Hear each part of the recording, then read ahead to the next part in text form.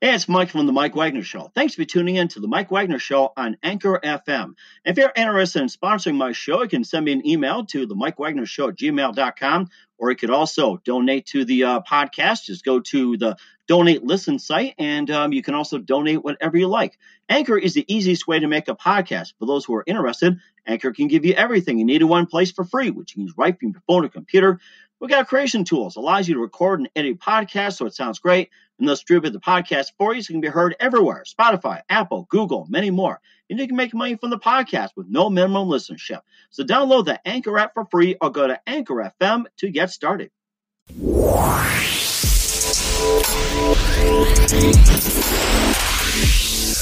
It's now time for the Mike Wagner Show, powered by Sonic Web Studios. Visit online at sonicwebstudios.com for all your needs. The Mike Wagner Show brings you famous celebrities and amazing people from all over the world. Listen online at themikewagnershow.com and on Facebook, SoundCloud, Spreaker, Spotify, and iHeartRadio. And watch the interview on YouTube. So sit back and relax and enjoy the Mike Wagner Show.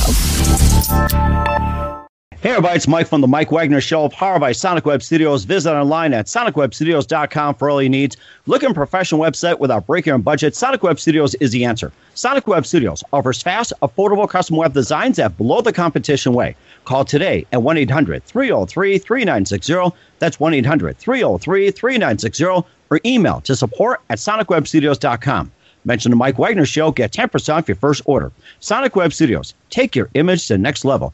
Also, the Mike Wagner Show can be heard on the MikeWagnerShow.com. You can check our Facebook page at Facebook.com/The Mike Wagner Show. You can download and listen on Facebook, SoundCloud, Spreaker, Spotify, iHeartRadio, and also on the YouTube channel on the Mike Wagner Show. You can subscribe to that. Also on Anchor FM, Radio Public, iTunes, Apple, and Google Play as well. And take the Mike Wagner Show with you on any mobile device. We're here with a wonderful gentleman from the other side of the Atlantic. He's the author of Mistress of the Rock and Scylla the Revenge. He's working on a third book as well, too, as part of the trilogy. He worked in the travel industry for 30 years, freelance for BBC Radio and TV. He wrote for the Two Ronnies, Week Endings, and the News Headlines, and full-time copy wrote for JWT, and also created Tube Walking as well. We'll talk about that. We'll also talk about the book, mainly Mistress of the Rock, which was very fascinating. That's published by Rock Hill Publishing, thanks to James Hale as well, too. And without further ado, live from the other side of the Atlantic, just comfortable in his really cozy chair and having a little tea and enjoying a little coffee as well, too. So let's raise a glass and some tea as well to a wonderful author, ladies and gentlemen, Myron Edwards. Myron, good morning, good afternoon, good evening. Thanks for joining us today. Thank you, Mike. It's a pleasure to be with you. Thank you very much. You're welcome. So you're the author of Mistress of the Rock and Scylla the Revenge. You have a third book that's in the works that's published by Rock Hill Publishing of New York. You've been in the travel industry for 30 years, and you freelance for BBC, radio, and TV. You also had a few creations as well, too, and we'll be talking about your book. But first, before we get into all that, tell us how it got started. Well, the book got started basically because I'm married to a Greek Cypriot, English Greek Cypriot, and before we got married, we came over to Cyprus on holiday, because this is all about really Cyprus, the whole situation. And we went for a lunch at the Two Ronnies. Two Ronnies is the area where Aphrodite's Rock is. Now, Aphrodite's Rock is the famous, or supposedly the birthplace of the goddess of love. Okay, there's nothing there except these three rocks. That's all there is. So there's no evidence of any sort of physical being of the like a statue or anything like that representing the mistress. So I call her the mistress. I call it Aphrodite. So effectively, we went there and we had lunch and we were looking around at the place. And I said to Nikki, why is this place called Aphrodite's Rock? There's nothing here that actually represents Aphrodite's Rock. I mean, I can't see anything. If you look at the famous pictures of Aphrodite's Rock, by Botticelli, there's no reference to the area where the where she comes out of the sea, because Aphrodite means from the foam. That's what it means, because she was born from the foam. I won't go into how she was born because there may be people under the age of 12 listening, but effectively she was created from the phone. So you have this situation where I was sitting there in a restaurant and I was looking around and I saw something on the wall, and this is what kicked it all off. I saw something and I thought, I don't believe it. I actually saw a picture. Now, the picture I saw was from the Cyprus Tourist Board. Now, believe it or not, I have never been able to find it. Now, whether this was my epiphany moment or not, I think it probably was, but I've never been able to find this, and I've done a lot of research trying to find it. But it struck me as really strange. The picture showed an image of a woman under the sea. Now, that gave me the impression that this may be why it's called Aphrodite's Rock. And maybe this is the whole essence of the story. Mm-hmm. So what I did then was I didn't do any more for a while. And I thought, well, okay, I'll let it rest. And now we were in England for a while and decided that maybe it wasn't right for us to be in England anymore for reasons, family reasons. And we decided to come to Cyprus. Now, when I came to Cyprus, one of the things I intended to do was to write the screenplay. So I wrote the screenplay of Mistress of the Rock, based on my idea of what I saw at the time when we had lunch. And I thought, yeah, this is not bad. So what shall I do now? I know. I'll turn it into a book. So I wrote a book, one copy, for my wife on Christmas Day to give to her on Christmas Day. So it was nice. Very nice. Yeah. Well, love story, Petra Two Romeo, the goddess of love, etc. Christmas Day. What a nice thing to do. Just give her the book. So I gave her the book. Anyway, she did incline to said, yeah, okay, it's nice, very good. I'm going to let other people read it. So other people read it. They said, this is really good. Why don't you get it published? You see? So I looked around and I thought, well, okay, I'll look around for a publisher. So I saw very few publishers in Cyprus, by the way. And there was one publisher in Nicosia who I wrote to. And I said, I've got this book, I've got this story. And he said, well, have you got it as a synopsis? So I sent him the synopsis. And he said, have you got this as a book? And I said, yes. He said, come to see me on Monday in Nicosia. So I went up to Nicosia. Cut a long story short, we printed the book. We did everything that we could. And then we did all these wonderful things about going around and seeing people and all the rest of it and selling books, printing copies and all of that. And then what happened was the Great Recession happened as far as Cyprus was concerned. And in between that, I had an offer for a film that was going to be made about the Mistress of the Rock. We had people like Gillian Anderson. She had signed up to play one of the roles. We had some other people who had done some music for us. The screenplay was done by a chap who worked on the BBC with me. And also, when all said and done, we put it all together. But then the guy who was backing it, he pulled out. So the 3 million or 4 million or whatever it was going to cost to make the film went out the window. At that point, that's when the crucial side came in, because at that point Cyprus went into free fall. So there was nothing. There was no finance or anything like that. And it stayed dormant for about 2-3 years. So I had this book, nothing to do. I couldn't find anything local wise to do. And I was on LinkedIn, I think it was. I was looking on there, and I came across James Hill, and he was an American publisher. So I wrote to him and said to him, look, this has already been published. Is that an issue for you? And he said, no, it's not an issue for me at all. Send me the synopsis. I sent him the synopsis, and bless his cotton socks, he loved it. And he published it. And that's where we are today. He's my publisher. He has a brilliant editor called Athena Paris. And she basically made it come alive. She took the book, she made it come alive. And I got lots and lots of people who were then saying, this is really good, you should turn it into a film. If you go onto the website, mistressoftherock.com, you will see all the comments that there are on there about people loving it. There's also a YouTube video as well, which you've seen, Mike, haven't you? Yes, I have. That's right. It's amazing. It should go in the film, and I was going to ask you about that, but go and continue. You're on a roll. You're doing a great job. Okay. Well, look, the one thing that I had to do was, I told you about the image that I saw. I've never been able to replicate the image. Sorry, I've never been able to find the image that I saw, and I was really frustrated. So on my travels, when I was going around, I did a lot of book sales, and I met up with a guy who did. He did a book called Cyprus from the Air, which was Denny Rowland. His name is. Really nice guy, Denny. And I said to him, Denny, look, you're doing your Cyprus for the Air books, great. I'm doing mine.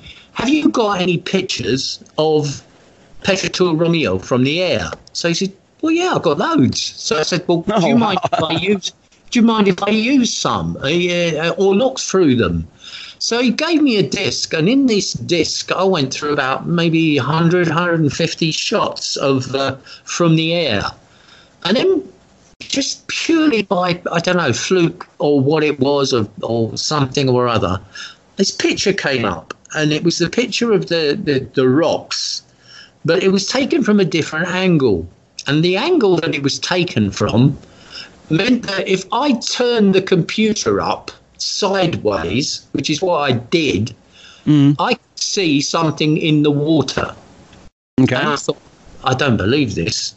And I was I was a bit dumbstruck, because when I turned the image up, I saw in between in the book, as I explain in the book, Richard, who is the hero, if you like, goes out to the rock when he finds the image, as I'm describing it to you. He goes out to the rock and sets up this plan. And the image that he sees is the same image that I see, the same principle. So I turned the screen up, and what it was a figure of a woman. Now, you've seen it, haven't you? Yes, I have. That's right. And I also read it. You described it in great detail and everything else. And I was going to ask you really quickly, too. You had a part where it's like the character, talks about, Richard, getting into a business of, diving down to go see Aphrodite. Now, when you guys were in Cyprus, did they actually have tours where they went down to see Aphrodite's rock, underwater, or was it just like roped off and just look above from the water or a certain distance? Well, in the book, they basically what they do is he goes out to where the image is. And he ropes it off so that the people are able to go out to the rope, duck their head into the water, because it's at such a level that you almost got the same sort of thing as like the Blarney Stone in Ireland, where you go and you kiss the Blarney Stone. Well, the same sort of euphoria is what is trying to be created with this image in the water. So you go out to the water, you kiss the image, and when you come back up again, it's only like 2 feet or whatever. So you just duck down into the water, kiss the image, and away you go. And that is the essence of what the tourist side of it is. Now, if you were to go today down to the Two Ronnies, to the rocks itself, you could walk out and you could see the same rock as I saw, from that. Whether you see the image of the goddess is only really available from the air, but you will see the rock. It's between the two other rocks, the main rocks. And that in itself was the catalyst for the whole story, because that gave Richard the idea that he could create something unique. He could create something that had never been done before, and at the same time bring about a sort of renaissance for the island of Cyprus. That was his whole plan in that. Now, I tried to do a similar thing with the actual people here in Cyprus, the Cyprus Tourist Board, people from Paphos. I've tried to speak to the mayor. There were several festivities that they could have used, but I'm on a, shall we say, I'm on a steep incline going downwards, and nobody seems to want to give me a little push upwards. Simply because it's something that they can't quite grasp in that respect. They don't see how it works, and I try to not be as entrepreneurial as possible. But I'm trying to say to them, you have something quite unique here. You have something that other people do not have. Now, I watch American TV quite a lot because we have American TV over here. You have a program about not werewolves, about Bigfoot, right? Bigfoot, yes, all the time. And there's like countless and countless and countless stories about Bigfoot on just about every network imaginable. And I have to say this, it's like, every interpretation. And I have to say this, I just want to make sure he's not coming my way right here. So if I see Bigfoot, I'll let you know behind me. So. But Mike, what I'm saying is there's ghosts, there's Bigfoot, there's the Loch Ness Monster, which has all now already been proved that it's a false thing anyway. There's all these different sort of phenomena, okay? None of them are proven in that respect. Yeah, I have seen and to continue to see, as you will when you look at the video, a phenomena that I can't explain. I can't explain why the shape of this rock happens to look like a woman, why it happens to look like a Greek woman. It has that visual sort of feel to it where you can actually see the shape and contours of a woman in the sea. Now, you tell me, why is it that the goddess of love is in the place where she was reputedly born, and the figure is that of a woman who could even effectively be the goddess of love? That is a good question. I'll have to ask some people about that, and I'll get back to you on that. And as I think about the question more and more, and we'll get back to the book in just a minute, you listen to The Mike Wagner Show at themikewagnershow.com, powered by Sonic Web Studios. Visit online at sonicwebstudios.com for all your needs. Looking for a professional website without breaking your budget? Sonic Web Studios is the answer. Sonic Web Studios offers fast, affordable custom web designs that blow the competition away. Call today at 1-800-303-3960. That's 1-800-303-3960, or email to support@sonicwebstudios.com. Mention the Mike Wagner Show, get 10% off your first order. Sonic Web Studios, take your image to the next level. Also, the Mike Wagner Show can be heard on the MikeWagnerShow.com. Check our Facebook page, facebook.com/the Mike Wagner Show. You can also download and listen on Facebook, SoundCloud, Spreaker, Spotify, iHeartRadio.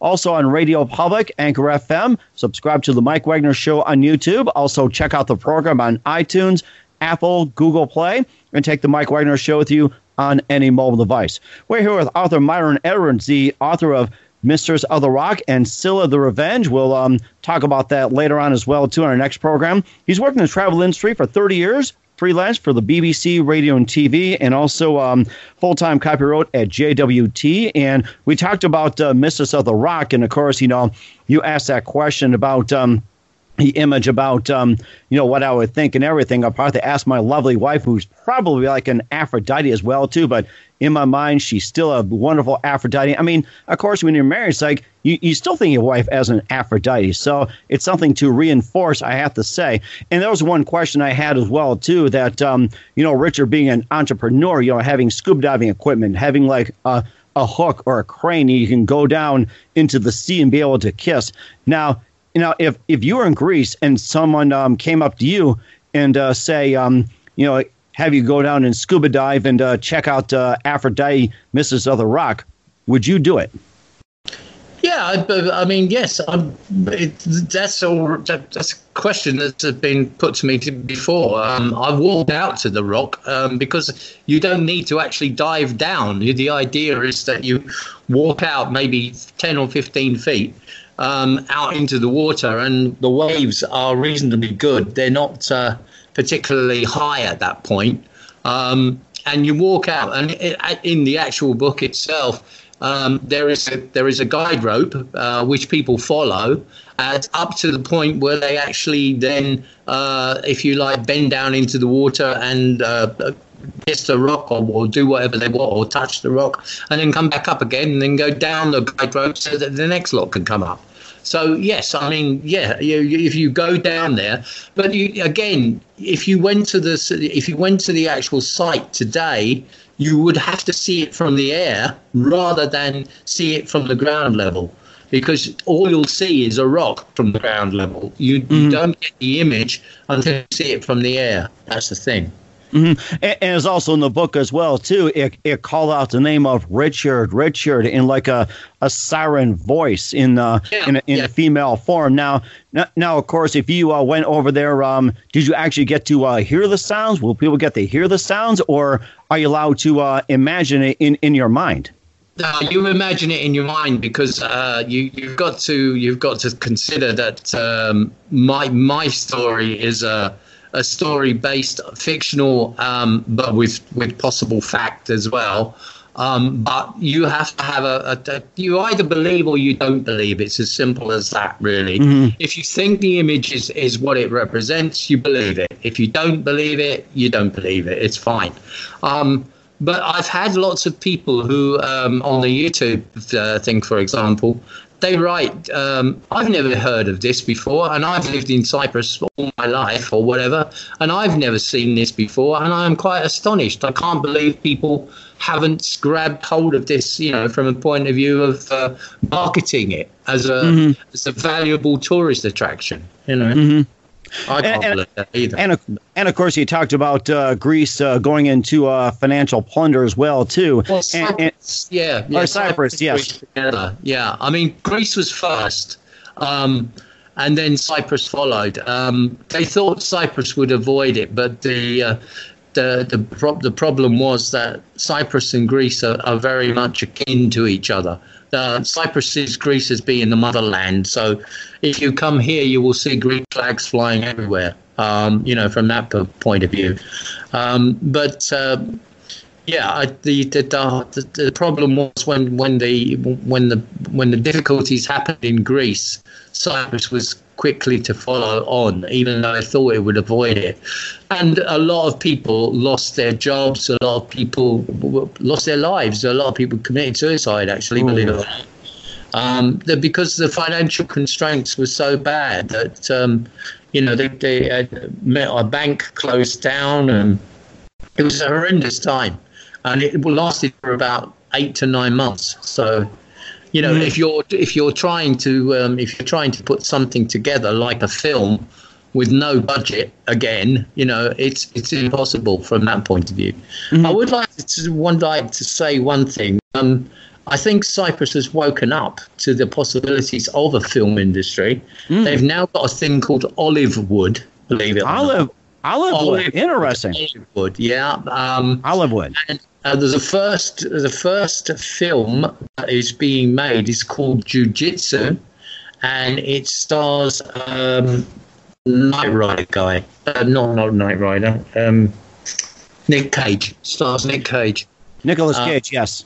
Yes, and there's a Greek director, Dimitri, but I can't remember his surname. He's the very famous director of all these kung fu films, and he's Greek. And he came over about 2 weeks ago. He was over here for about 4 weeks, 4 to 6 weeks, making this movie. So I presume it's going to be out next year. Features Nicolas Cage. And they say they have about another 3 or 4 films in the making that are happening in Hollywood. Now, I'm trying to get my screenplay out into the market so that we could make a film in Cyprus and bring the Mistress of the Rock to life in the movie. That's what my ambition is. So. And would you try to bring back Gillian Anderson and the ones you had proposed to, or would you go after another star, like, say, maybe of higher caliber, or maybe like, lower cost or lower budget and everything like that? Maybe like an up-and-coming star or something. I think at the end of the day, it's somebody who has the right sort of, shall we say, belief in the project and how they envisage what they can do with the project. It doesn't matter too much if they're unknown. In fact, I'd like the Aphrodite character to actually be an unknown person, because it would be very difficult, I think, unless you got, I can't even really think of anyone in my own mind that would be the best person to play that role. But I would like, we did run a competition when we were trying to do the first film to find an Aphrodite. And like everything else, when it all just died down, and it did die down, everybody just dropped out. Because once the money had gone, everybody just lost heart. That was the problem. Mm-hmm. And of course, with the new thing with, Aphrodite going down and kissing the rock and witnessing the rock and everything. And of course, with the Cyprus and Greece markets being backing up, would it be a good time to open up as a tourist attraction for the new Aphrodite? Oh yeah, absolutely. I mean, if you look at what happens when you make a film, and the follow up to that.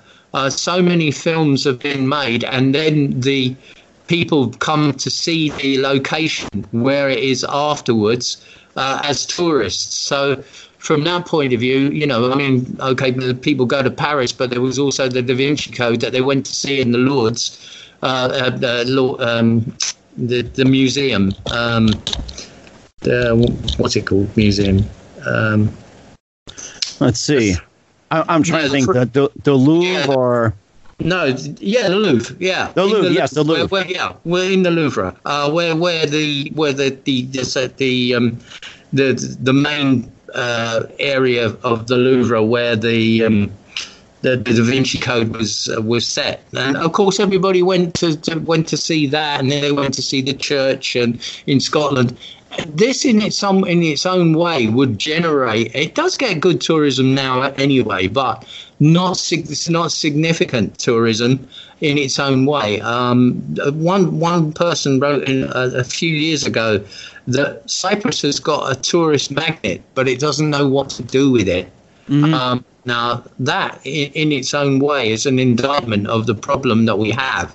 You have a situation where you've got something truly unique, but people do not know how to market that particular situation. Mm-hmm. Whereas if you had a movie, it would almost market itself. Do you know? You see what I mean? Correct. Yeah, it's like saying with you had like the Da Vinci Code being at the Louvre or a major attraction in Paris, it would just come itself. Like say if you did a movie in London and focus on Big Ben. Ben pretty much speaks for itself, and Aphrodite, you found a way to basically just highlight it and have a film surrounding it. Aphrodite Rock would sell itself. I totally understand. So landmarks pretty much sell itself. Yeah, that's exactly what I'm trying to get at. I'm trying to, my idea is to sort of leave a legacy for the island in as much as, by giving people the idea that there is more to Aphrodite's Rock than what they think there is. So that in its own way would generate tourism based on the book and based on the film. So that's the essence of it. And of course, too, you also created a device which has like walking maps to assist commuters. You developed that, and something good for Greece. We'll talk about that in just a minute. You listen to The Mike Wagner Show at themikewagnershow.com, powered by Sonic Web Studios. Visit online at sonicwebstudios.com for all your needs. Looking for a professional website without breaking your budget? Sonic Web Studios is the answer. Sonic Web Studios offers fast, affordable custom web designs that blow the competition away. Call today at 1-800-303-3960. That's 1-800-303-3960. Or email to support@sonicwebstudios.com. SonicWebStudios.com. Mention the Mike Wagner Show, get 10% off your first order. Sonic Web Studios, take your image to the next level. Also, the Mike Wagner Show can be heard on the MikeWagnerShow.com. Also, check our Facebook page, Facebook.com/the Mike Wagner Show. You can download and listen on Facebook, SoundCloud, Spreaker, Spotify, and iHeartRadio. Also, watch the Mike Wagner Show on the YouTube channel. Subscribe to the Mike Wagner Show. Also, you can check out Apple, iTunes, Google Play, as well as Anchor FM, Radio Public, and take the Mike Wagner Show with you on any mobile device.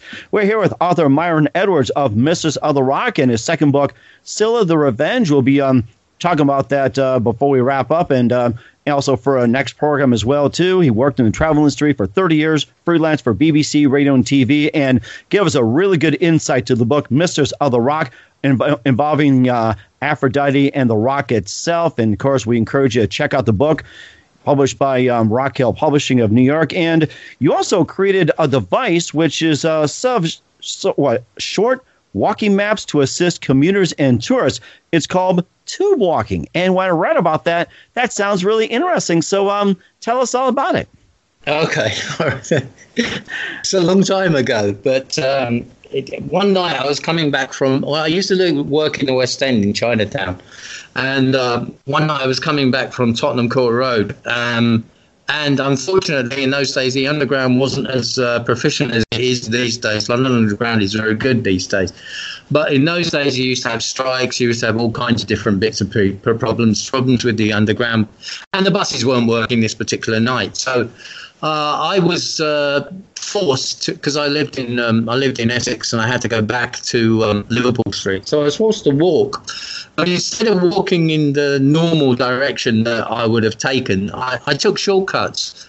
And these shortcuts, I worked out that by the time I got to Liverpool Street, my shortcut distance had gone to about 25 minutes, which normally would have taken me maybe 40 minutes.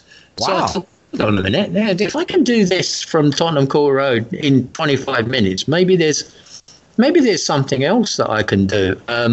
So I started walking around a few places, and then the sort of kismet situation happened. I met a taxi driver the night, a couple of nights after, and he was saying, yeah, well, of course, with the knowledge that a taxi driver has, he's able to create routes for you.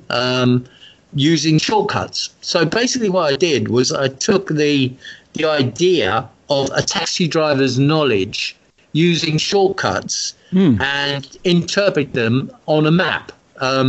Take out all the normal sort of map type stuff and just leave yourself with routes. So in other words, if you were going for, say, Bank to St. Paul's, you'd go forward from the station Liverpool Street, then you turn right and then you turn left and then you go forward and then you turn right again and then you turn left and then you work it out and then you find that you probably got there in just under 16 minutes. So we would time it and we would then also show the route and everything else. And we did this for the city, we did it for West End, we did it for theatres, we did it for a river walk as well, and we did it for a royal walk, which meant you visited the palaces and that sort of situation. Interesting. And we sold these little books for about £1.50 in those days. I don't suppose you remember Filofax. Do you remember Filofax? Firefox, Filofax, No, Filofax was like a dictionary, like a diary thing that you used to carry around in the 80s. It was very trendy. So we had these Filofax maps, which you put into this Filofax folder, and we used to have those as well. Filofax. Okay, now I got it. Okay, it took me a little bit to register. Now I got it. Good. I mean, that in hindsight, if I'd been clever and sort of thought about it, what I should have done, and I don't know how far Apple or any of those were at this stage, but what I should have done was take the idea to somebody like Apple and then create the maps, which you'll see today on every Apple phone or every sort of every other mobile device. and give it to them for them to market. Because when you're marketing something, you need the power of somebody behind you who can actually be able to generate sales. And I didn't have that, because all I was doing was selling it on my own. Right. And I sold a few books over the period of time and that sort of thing. Eventually we got to a stage where a guy was going to buy it. He was going to take it over. Then his company went bust, so unfortunately it never materialized. So I put it onto the web, and the maps themselves were just available for people to download. And in fact, I still get now today. I got a request for 4 maps again. So it was on the map. It was on the web. I don't know if it's still on there anymore, because it probably has run its time.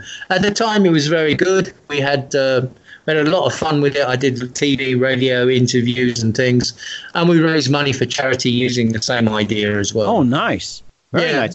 It almost sounds like the early days of GPS, which is being used. And if you were to apply, like, say, the tube walking convert to GPS, do you think somebody in Cyprus or Greece will be able to buy into it? And I'm sure that could be very well used right now, especially leading up to Aphrodite's Rock.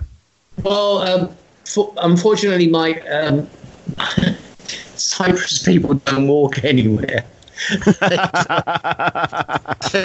I'm not telling fibs. If there was they have what's called a barypteron.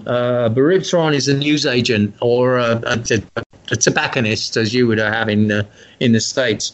And they would get out of their car, go 50 yards down the road, open the car door, go into the tobacconists and buy their whatever they're buying, newspapers, sweets, chocolates or whatever, and then get back in their car and drive away. Walking, as you can imagine, in this temperature as well, is a bit difficult. It's not seen as being the best place to walk. London, Paris, yes, great. Rome even as well. And in fact, we did have at one stage the idea of going to Paris and producing tube walking maps for Paris, because it would have been easy to do for the metro, in Paris. But it was good experience. It was a good experience. Mm-hmm. And of course, you also had 30 years in travel industry and also a lot of experience for the BBC radio and TV. And maybe you can tell us about how you first got involved with the BBC. Very fascinating.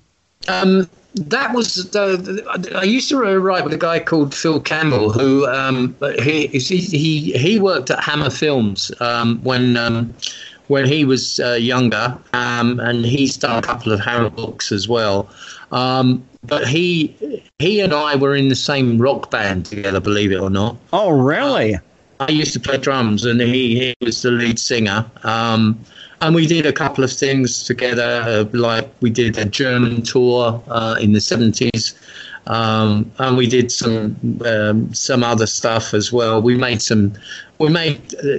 recordings, none that that would ever get onto sort of BBC and things like that. Right. Uh-huh. And then eventually the band got to a point where it got to its sell-by date, if you like. And then Phil said to me, well, look, I'm going to write for some hospital radio shows, some comedy scripts, because he'd worked on various things when he was at the Hammer, and that he was very clever with his scripts and stuff. And basically he said to me, would you like to help me with writing some comedy? So I said, well, I've never done it before. So I did some of the comedy in terms of writing scripts, but I also did the actual I did the actual production itself. So I was actors in this Charing Cross Hospital Radio, believe it or not. And we had about, say, 25, 30 scripts or whatever. The hospital radio decided that it wasn't going to be something that they would continue for one reason or another. So we had all these scripts left over. So Bill sent a few scripts to the Two Ronnies and other places like Headlines and things like that. And they got picked up. which I couldn't believe. The Two Ronnies picked it up for their Christmas show. It's still now running on. If you see a Christmas show on the Two Ronnies, the gag that we did is still there, and it's hard to believe it all these years later, but we still get royalties for it, believe it or not. Like 20 pence comes through or something like that. But and that in many ways kicked off my whole writing career in that respect, because when I started to do that, I then got into a stage where I was writing on a weekly basis for the shows that I told you about, Bloodlines, Weekendings, the Ronnies itself, and then we would be invited to write things for various TV shows. I did one in Scotland, which was a kick up the 80s, which starred Tracy Ullman. You know Tracy Ullman? Yes, well, Tracy Ullman. Tracy Ullman, this was one of her first shows, and one of the sketches that I did featured her. So wow, it's quite chuffed from that point of view. And then I did some other bits and pieces with various people. Alfred Marks was a very famous English comedian, very stoic comedian, and I did some bits with him. And there was a very talented lady who died very young called Marty Kane. Oh. So I did some bits with her as well. And then, as things went, we drifted away. I got married, he got married. And then we sort of dropped our partnership a little bit to a certain extent. He didn't write anymore. I didn't do anything much comedy-wise. We had to find jobs, so we had to earn money. From that point of view, there wasn't enough in terms of freelance writing to be able to continue. And that really is what happened. And then I started to dabble with books and things. So I wrote a couple of books.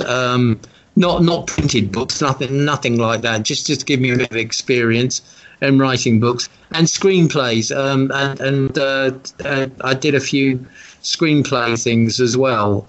So yeah, that gave me a little bit more sort of impetus. But I didn't start writing until I came out here, because at that stage I didn't have really anything to write about. It was just this epiphany thing with the Mistress of the Rock to kick everything off. And then since then, I've written maybe 4 or 5 other books as well, which are in the pipeline sort of thing as well. Mm-hmm. And he also got a second book, too, called Scylla the Revenge, which we'll be talking about. And just give us a little very brief background about it. We'd like to have you on next time. We'll talk further about the book. Okay. The basis of the Mistress is that Richard Cole, who is the English corporal in the book, witnesses something that changes him, and he has a PTSD situation. Now, he witnesses something.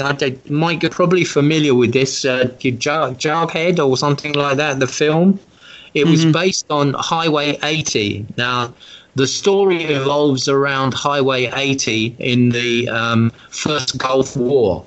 Now, you know that the first Gulf War, as far as the land war is concerned, lasted 24 hours, 72 hours in total. There was very little in the way of action. Once it got into Kuwait, that was it, except what happened on Highway 80. So Richard is seconded by his sergeant to go as a witness to find out what's happening on Highway 80. And he doesn't expect anything to be, shall we say, and he doesn't expect anything. He's just going there as a witness. But what he witnesses changes his whole persona, because the horrors that he encounters on that particular journey have great emotional things for him. They create so much sort of vivid dreams that he has, which are recurring nightmares and things throughout his life. And what his one safeguard is that he keeps coming back to Aphrodite, because when he goes, first of all, to the Gulf War, he's in a helicopter and he's flying over the rocks. And as he flies over the rocks, he turns his head and looks back at the rocks and says to almost like the goddess herself, "Please keep me safe." And there's like a beacon that flashes in behind him, as if it's a signal saying, "Yes, I'll keep you safe." You know, and that in its own way is what he conjures up in his mind. This is his thing. He believes that he's going to be kept safe from all disasters, from all horrors of the war, and Aphrodite's going to be his guardian, sort of thing. And then really, it doesn't work out like that, because what he witnesses on Highway 80 is so traumatic for him that he wants to escape, and as he tries to escape, so he gets himself into a situation of like a nightmare sort of scenario. And the only relief that he gets is when he encounters, I don't want to spoil it for the readers, but he encounters what he believes is Aphrodite. And she keeps him safe and says, "I will keep you safe always," you know. And of course, we'll talk more about the book as well, too. Like to have you on back of the show, talking more about the book and a preview of the third book as well, too. And of course, I forgot to ask you as well, too, since you've been the entry for 30 years, you wrote for BBC, TV, and radio, and forgot to ask you, who are your favorite writers and some of your favorite actors or singers back in the day, or what you watch during England? I would say Queen. I recently watched the new movie on Queen that came out, which was brilliant. It's fantastic. Love Freddie Mercury. Yeah, absolutely. So Queen, I did see the Rolling Stones live at Hyde Park, and I also saw Cream. I liked Fleetwood Mac. I saw them live. I saw England Corner, believe it or not. Of course, the Beatles. Well, I grew up with the Beatles anyway, and I love Elvis. I think Elvis is the showman in every way, and Vince was fantastic. Elton John. I was very lucky with the music that I grew up with, and you know, that sort of thing. Led Zeppelin, because we played a lot of Led Zeppelin. We played a lot of Status Quo as well. You know, that sort of thing. As far as writers are concerned. George MacDonald Fraser. I don't know if you've ever heard of George MacDonald Fraser, but he wrote the Flashman series. And I was very fortunate enough to get his autograph just before he died. Brilliant books. Absolutely. Flashman is based on the Tom Brown School Days bully. And it's after the time when he leaves rugby school, and he becomes his own man. He's something of an anti-hero, but everybody loves him because he's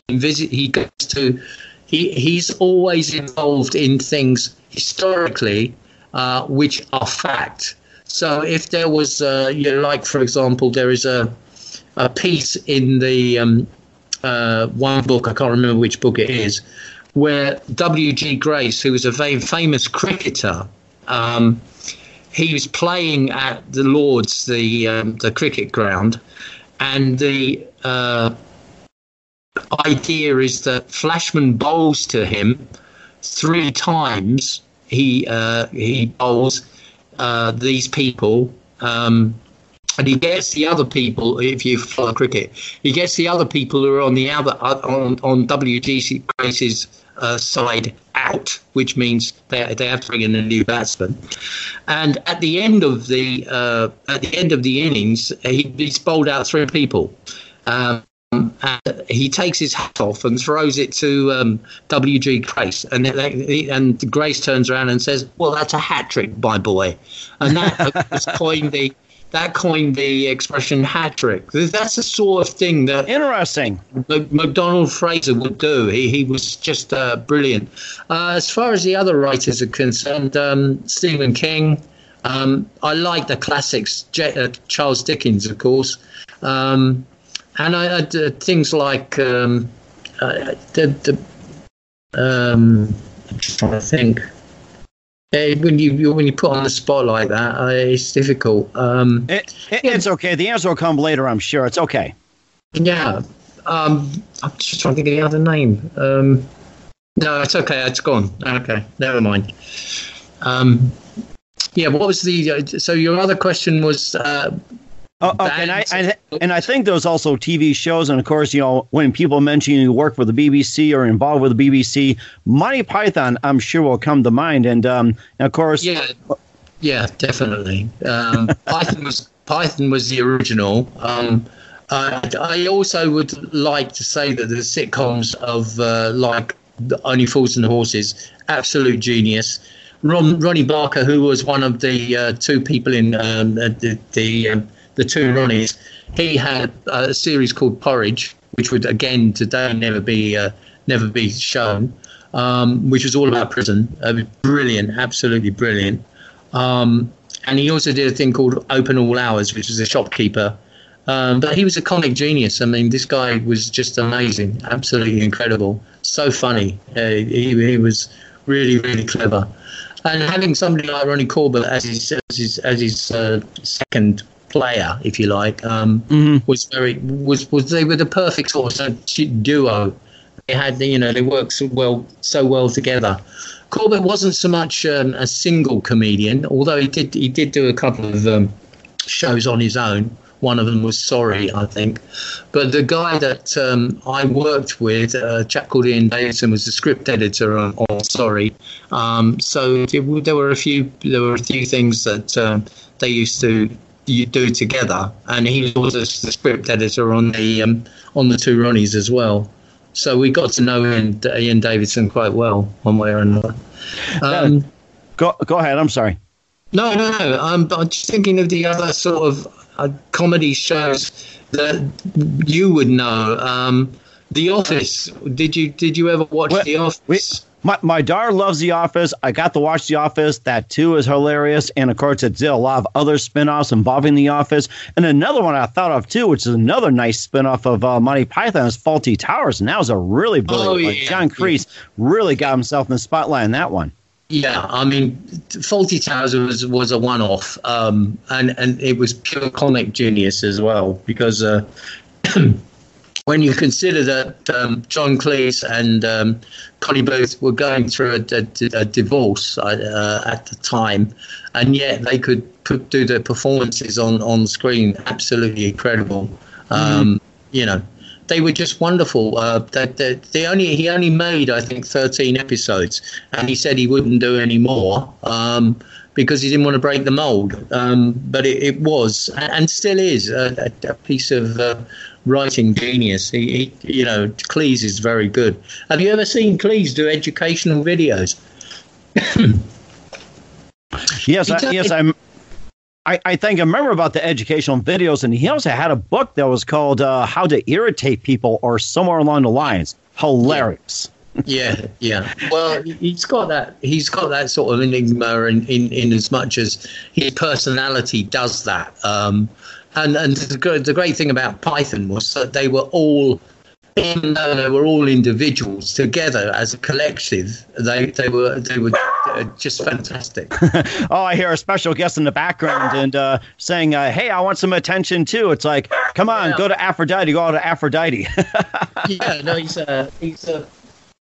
just saw a cat, I think. Oh, he saw a cat. Well, they can bring him in and enjoy the show. So if your dog comes on, you can get him on the show too. We'll do that next time. So, and who do you consider biggest influence in your career? Hi. Hi. Hello, want to be on the show? We can do it next time. Come here. He's going on. Oh, you did? Okay, that's okay. Yeah. And just a couple of things here before we let you go. You've been fantastic, Myron. Who do you consider biggest influence in your career? That's a very good question. do I think is my biggest thing? In my working career, I would say the boss that I worked with in Chinatown, he was a very big influence, a chap called Tony. But in my writing career, that's a good question. I don't know. It's very difficult because the idea of a writer is that basically it's a single person. They don't necessarily have a support mechanism except when you go to the publisher, for example. So in terms of actual inspiration, I have some people like I have an agent in London called Lily. She's been a big inspiration to me. But I wouldn't put anyone in particular as being my biggest influence in that way. Family-wise, I suppose everybody in the family, wife-wise and kids, they would be my biggest influences. Because you're doing it for not just for yourself, but you're doing it for them as well. So yeah, I mean that I would say they have the biggest influence over me in that respect. That is fantastic too. And what's the best advice you can give to anybody at this point? Well, the best advice I can give somebody is if they want to be a writer, it's 99% perspiration, 1% creativity, or inspiration, because you've got to want to do it. Everybody says they want to write a book. Everybody could write a book. The difference is just sitting down and doing it. That's the whole essence of it. If you have a story and the story's original, or even if it's a story about your family and you want to tell people about it, then do it. Just write it. Tell people about it. You may never, ever get it published, but at least if you ever get it out of your system, then that's one thing that you can say you've done. That's one thing that you can say you've achieved. There are very few people that will go on to be, shall we say, master booksellers or bestsellers in that respect, because you need the marketing behind you, you need the power behind you of a big organization if you're going to become like the next Harry Potter, J.K. Rowling. You've got to have somebody who's going to be able to put your name in front of everybody, which is why I'm particularly grateful to you as well, because you carry a lot of influence, and from that perspective, if I can get people to have a look at Mistress of the Rock and they can see the value of it, then maybe somebody also in the film industry might also say, this guy's got a good idea, why don't we make a film? So from that perspective, that's what I would say.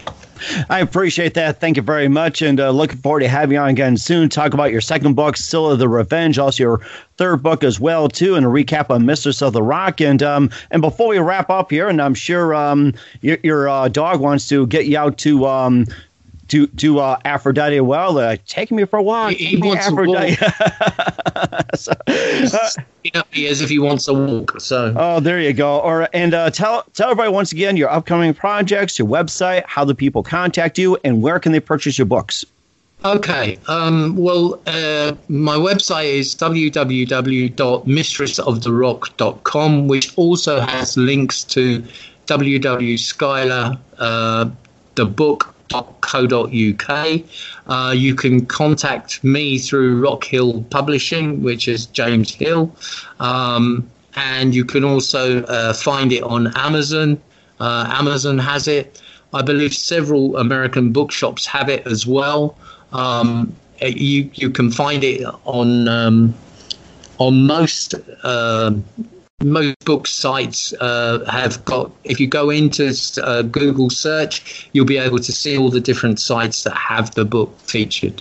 So that is amazing. And Myron, just want to say it's been a great pleasure talking to you. We thank you for your time. Looking forward to having you on again soon. And we'll definitely have you on for your second book, Scylla the Revenge. And please do everybody a favor, including yours truly, keep us up to date.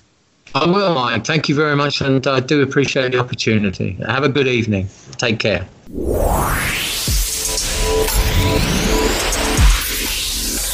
Thanks for listening to the Mike Wagner Show, powered by Sonic Web Studios. Visit online at sonicwebstudios.com for all your needs. Listen online at themikewagnershow.com and on Facebook, SoundCloud, Spreaker, Spotify, and iHeartRadio. And watch the interview on YouTube.